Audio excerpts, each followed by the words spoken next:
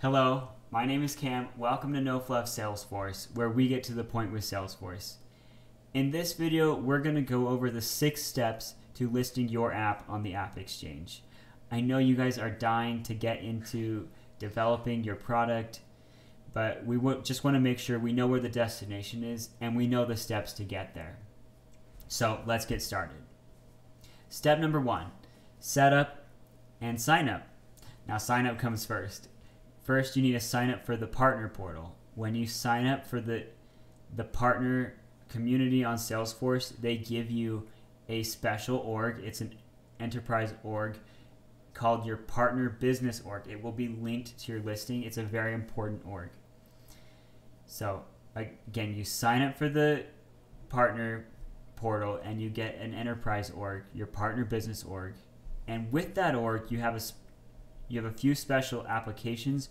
One of them is called the Environment Hub, and you're going to be using the Environment Hub to set up all sorts of orgs, test orgs, dev orgs, and we're going to go through that in a future video. The second step is to build your application.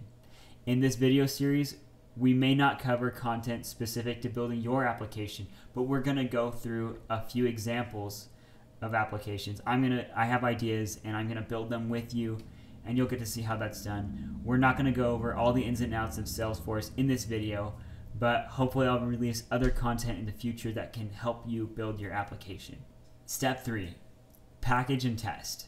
This is after you're done building, you'll want to package or bundle all your components that you've made for Salesforce and sort of release those. And we'll go way deep into that process. And of course, you'll want to test. If you've coded, you want to write unit tests. If you haven't coded, if you've just built anything, you'll want to test it. You'll want to make sure it works. Step 4, create a listing. And step 5, security review. Now I'm saying both of these at the same time because you kind of need to do them simultaneously. And really the bottleneck is where you're going to get caught up is on the security review. That is a very long process, and I'll have a video just about that so you can hear about the security review. But you'll want to submit for the security review as soon as you can and worry about your listing later. Okay, with that being said, step 4 is to create a listing, and we're going to go over the visible parts of your listing, meaning the images, the media, the text, and the things that aren't visible on the back end, like setting up pricing, setting up trials, collecting leads, things like that. Step 5, security review. Honestly, the step is one of the hardest.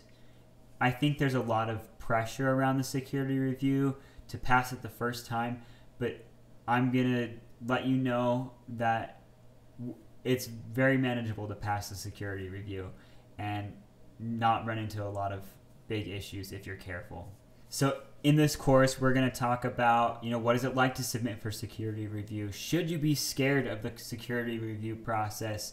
How long does it take? All those questions will be answered. And finally, step 6 is publishing and beyond. And I seriously mean beyond. A lot of the goal kind of is publishing, but there's so much to do after publishing. So we're going to talk about, publishing. How do you support your clients? How do you market your app? Where can you market your app?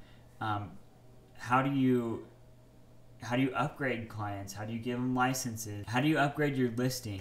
And if you want to know more, you let me know, because I'm willing to adapt my course. You tell me what you want to know, and I'll figure it out if I don't know, and I'll let you know how to do it. Thank you for watching this video, and don't forget to subscribe.